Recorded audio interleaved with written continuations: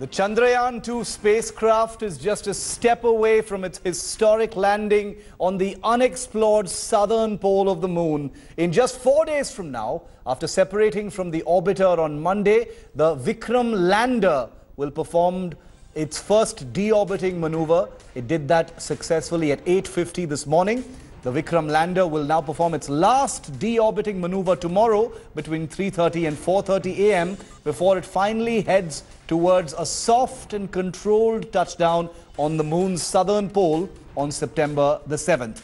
The lander Vikram is carrying a moon rover called Pragyan. After landing on the 7th of September before sunrise, the six-wheeled Pragyan rover with the tricolor and the ISRO logo will roll out and begin its historic exploration of the moon's surface.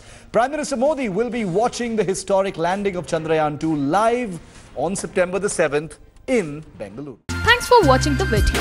For more such news and updates, please like, share and subscribe to India Today. Also check out our other great videos from our channel. We know you would love to.